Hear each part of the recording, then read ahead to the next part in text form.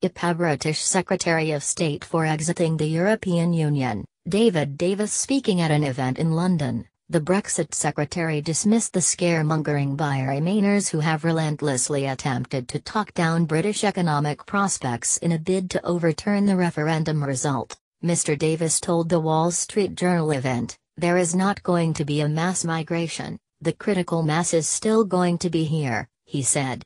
"The reason that the city is the biggest and most successful financial center in the world is not just Europe. It's about the massive skills, the business environment here, it's about the reliability of tax law."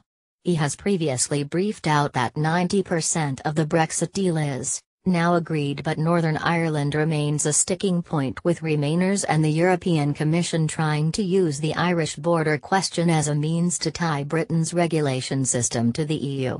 The withdrawal agreement is payments of up to £39 billion.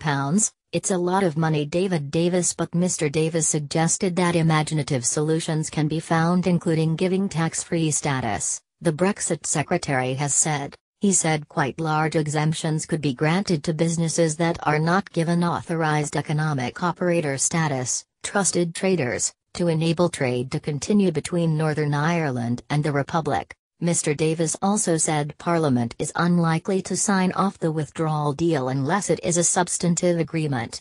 The withdrawal agreement involves payments of up to £39 billion.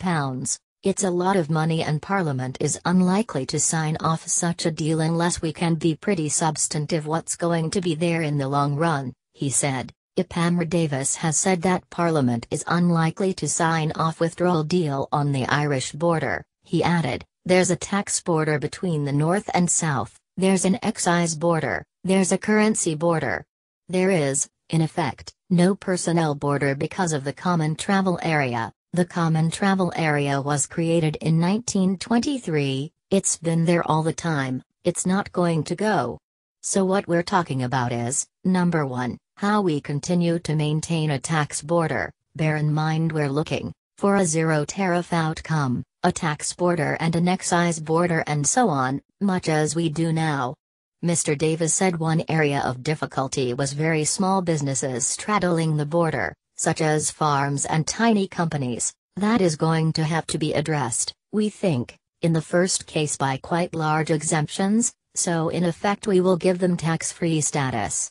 Mr. Davis also warned that MPs will insist on a lot of detail before signing off on any deal because Britain will have to make a payment of about £39 billion to the EU to honour its financial obligations to the trade bloc.